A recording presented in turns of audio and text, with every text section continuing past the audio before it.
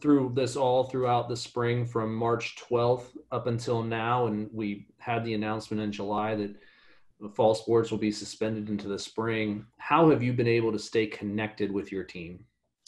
Well, obviously, it's been a great opportunity to use new technology. I'm very familiar with Zoom now. Had a lot of team meetings, some individual conversations. I try to reach out to players individually on occasion.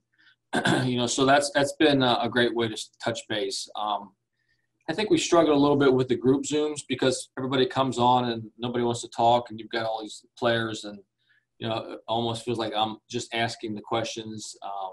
That was interesting because you would have thought that young people would be a lot more into the Zooming and that kind of stuff, but they Snapchat and stuff like that. But that's something they can do on their own, and then they just post it. But they're actually having to interact via the computer now. But one-on-one, it seems to work very, very well. I think that that for me has been the best way to kind of stay in touch with players. When the news came in July about the fall season being suspended, how did the team handle that news? I was actually surprised that they handled it very well. It's almost as if they anticipated it. We got to a point early in the pandemic where PA started to get a little bit better, the numbers started to drop, and then as we got closer to halfway through the summer, there was this big surge nationwide in cases.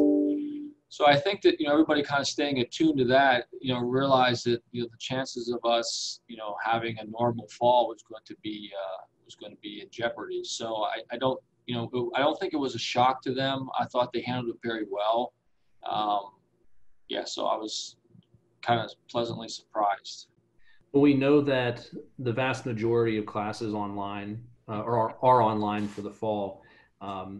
In terms of kids staying on campus, those numbers are down significantly. What about your team? What do you think the percentage of your team is that are on campus or at least in the area as they get into the fall wanting to do some work together? Well, I haven't done the math, but I can tell you exactly we have 14 of our 20 players who are on campus. Obviously, the ones that live off campus at Brookwood or Wellness have returned. We had 4 freshmen who decided to opt out of the suites and have gone together and gotten an apartment off campus. So of my 20 available players, I will have 14 of them, able to be here on a daily basis to do any workouts or practices that we can do. There's also several of them that live in Wilmington, Delaware, that will probably likely carpool up once we have a schedule of workouts. I really only have about 2 players or 3 players that I don't anticipate seeing of the 20, and they live in Canada, Florida. Tough to get freshmen accustomed to that college life. And especially this year where it's not a usual college life, where some might not be on campus, some are off campus, some are out of state taking online classes. You're not practicing with those full team practices. How do you work to get those freshmen incorporated into your team culture as you look forward to a winter season? I think that will definitely be a challenge, and I think that that's something that we're going to try to get our players that are back on campus involved in. Hopefully we can work with Kyle and our strength and conditioning program to put together a workout that they can continue to do, on their own while they're home. And then, everything is, on a volunteer basis. So, we're not going to be checking in, we'll just be checking in basically for their morale and welfare. But we want to give them the tools that would help them, to get focused and structured. I think the scary part for me is the fact that you've got, all these classes online. I've made, additional decision to add other players to our mentoring program so that we have another touch point with regards to, me, myself, and somebody else, and the assistant coach, and checking up on them academically. But I think once our team gets here, we'll probably, discuss, the players that aren't here, and how we as a team can reach out to them, maybe assign them a big sister or a teammate that will touch base with them a couple times a week. And then we'll continue to have team Zoom meetings so that they don't feel like that they're, not involved in, what's going on here on campus. Sure. You graduated some very talented senior leadership. Mhm. This is a very different looking team as you head into this year. And during this time where there's so much that's different, it seems like you need some strong veteran leadership to help you get through this time. Who are some of those players who have stepped up or you expect to step up during this fall and get you on into the winter? Well, I think that I'm blessed with this volleyball team because not only do we have seasoned leaders that've been around for a while, but we have so many other girls that have leadership qualities themselves. So we're going to have these pods. We already have pod captains assigned and stuff like that. They're current team captains that we've kind of split into the two pods.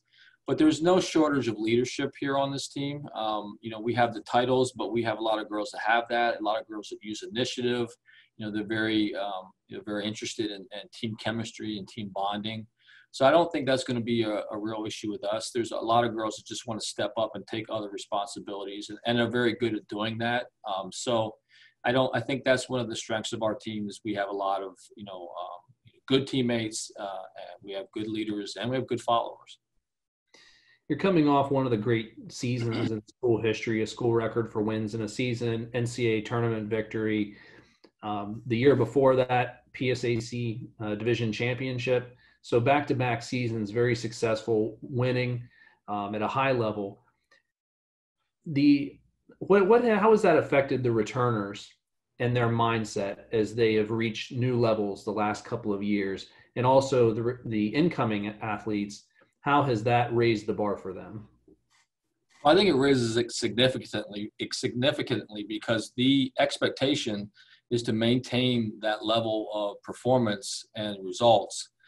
I think it's always a struggle to kind of get to those different levels, and we've chipped away at it for a lot of years, and we finally got to the point where we're one of the top 4 or 5 teams in the PSAC. We know that, and we want to maintain that. We did lose some significant seniors, but we have some really strong. We have a 4-year starting outside hitter. We'll have a 4-year starting libero, and we've got a lot of good leadership on the team, a lot of experience. We have a super athletic freshman class last year as well as this year. I think we're going to be able to to maintain that level of performance. In a way, we have this momentum going, and also now we run into this pandemic. But I realize that all the different programs are dealing with the same issues. I think the teams that do it right, they get as much done as they possibly can, and use this opportunity to do some more team building and bonding. That will be to their advantage when we get to resume normal play.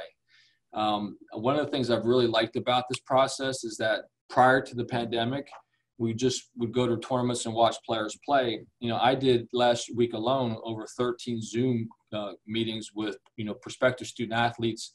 I did 3 last night, and I have 2 scheduled for this evening. So I'm getting to know potential recruits on a higher level than I had before, and getting to know them and their personalities and what their passions are and what drives them.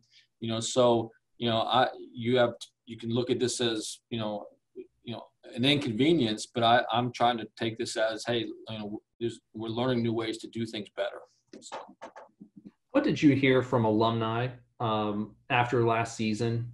Reaching such high win totals and postseason success. What was the feedback from alumni that you received? And also, do you think that did you find that the success you had last season helped you in recruiting this offseason? Oh, yes, absolutely. I think the last couple of years with having success has helped us in recruiting.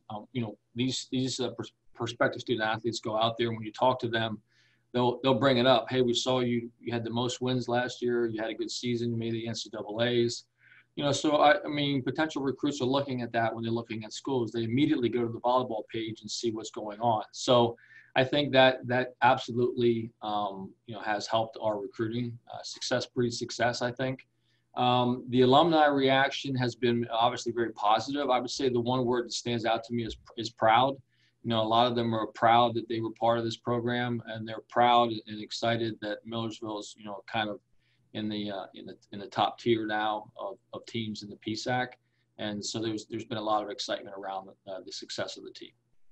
As you look ahead to a potential season that starts in the winter, what are you most excited about in seeing with this team?